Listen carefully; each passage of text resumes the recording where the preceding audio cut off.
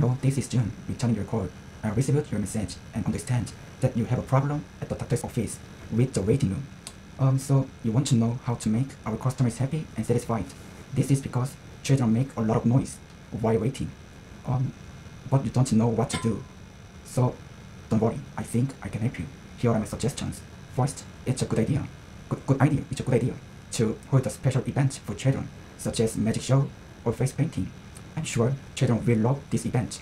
Second, we should create a children's playroom in the waiting room. This way, children can play without disturbing other customers.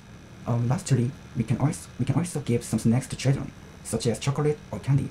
I'm sure children will love them, and this will be very helpful. These are my suggestions. If you have any questions, let me know. Thanks very much. Okay.